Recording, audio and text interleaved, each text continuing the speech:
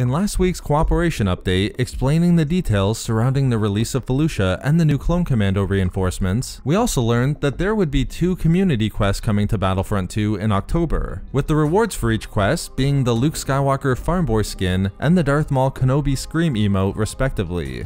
With yesterday's community transmission, we now know exactly what these October time quests are and how we can all earn the new Luke skin and Maul emote.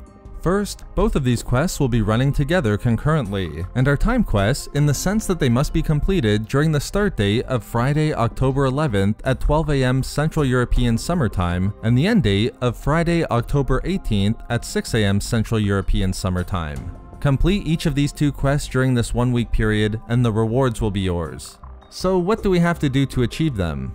Starting first with the Luke Skywalker Farmboy skin, this timed quest is called It's Not Impossible, and the objective of the quest is to defeat 150 enemies within the game's new co-op mode. Once you defeat 150 enemies, the new Luke skin is yours.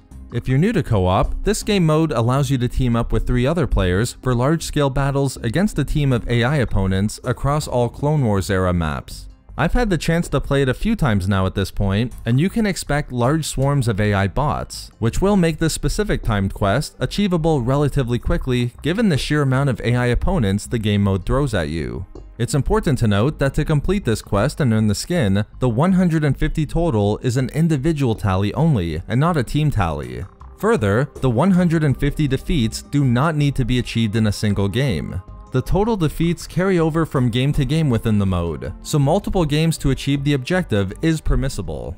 To claim the appearance once the objective is complete, all you have to do is go into the collection menu to equip it under the Luke Appearances section, which is to say, the appearance unlocks as soon as you have defeated 150 opponents.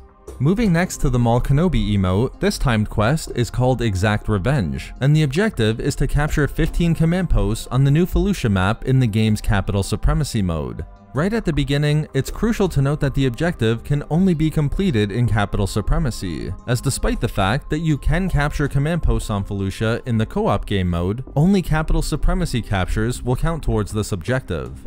Once you capture 15 command posts on Felucia, the new Maul emote is yours. In case you're wondering, you're only required to assist in the capture of 15 command posts, so you don't have to worry about capturing a command post all by yourself or anything like that.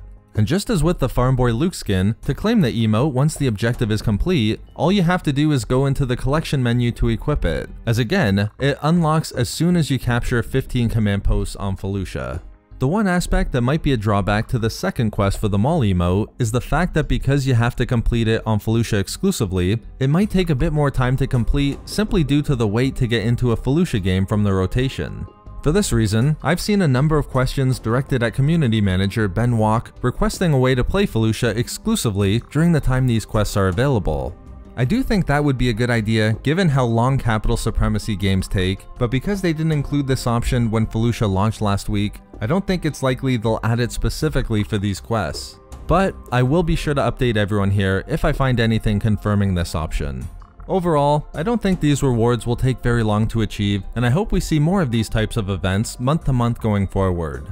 If you've had the opportunity to play last week's update, let me know what you think so far of the Felucia map and Clone Commando reinforcements, as well as the new co-op and instant action game modes. I'd love to read your thoughts in the comments section below. Thank you very much for watching everyone, and as always, may the Force be with you.